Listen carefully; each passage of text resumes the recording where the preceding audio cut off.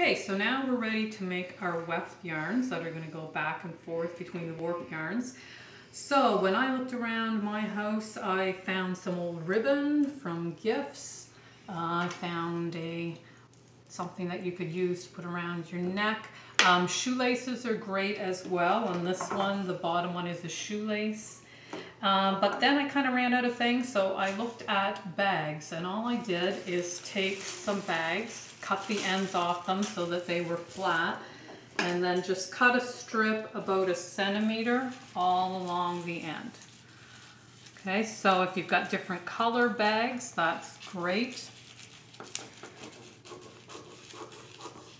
Okay, so you're just going to cut that to make a long strip. You can cut as many as you want of those. And that's going to become a weft yarn as well. So when we did this at school, we used straws, and I punched a hole in the end and we put the yarn through that.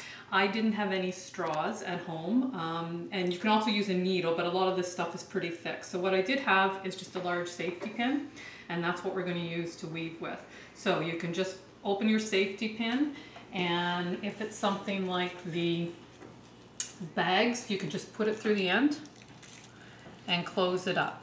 With some of the other things like the string like this or the ribbon, you might want to just tie it on the end of the safety pin.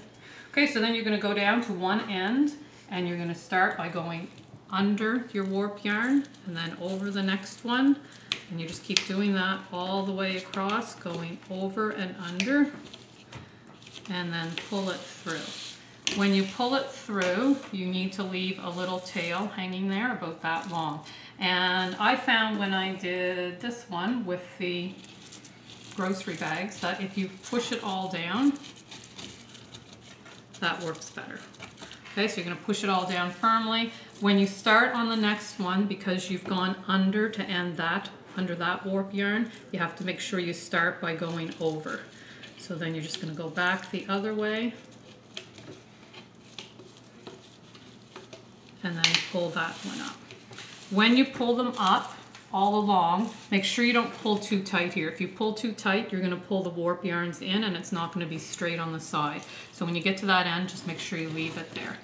Okay, and then you're going to push all that down. So that's all you're going to do. You're going to keep going back and forth until you don't have very much left, and then you just leave that hanging out the side here as well. When you start with your next piece, it's important that you start on the same side. So if I ended off with this end hanging here, and I got my next, whatever I was going to use next, I would start on that same side, not over here, because when we finish, we're going to tie the ends together, so you have to have them side by side. So you're going to keep doing that, using all the materials you have till you get to the very top. When you get to the very top, you're going to end it off, and I'm going to show you that in the final video.